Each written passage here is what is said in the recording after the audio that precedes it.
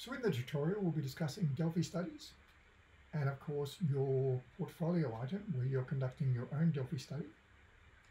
And we'll look at the online tools that can be used to support Delphi studies, and in particular the specific tools, but also we'll discuss your use of all our ideas as a semi-supported online Delphi study.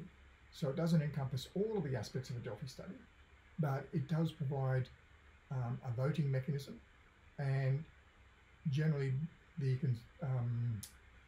all our ideas cojoint pairs voting mechanism is superior to what's available in existing online Delphi study tools, which is why we're using it in this course.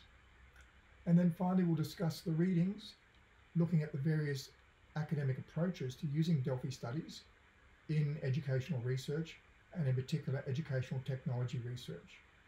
And we'll be interested to hear your views on how you could use Delphi studies in your own research.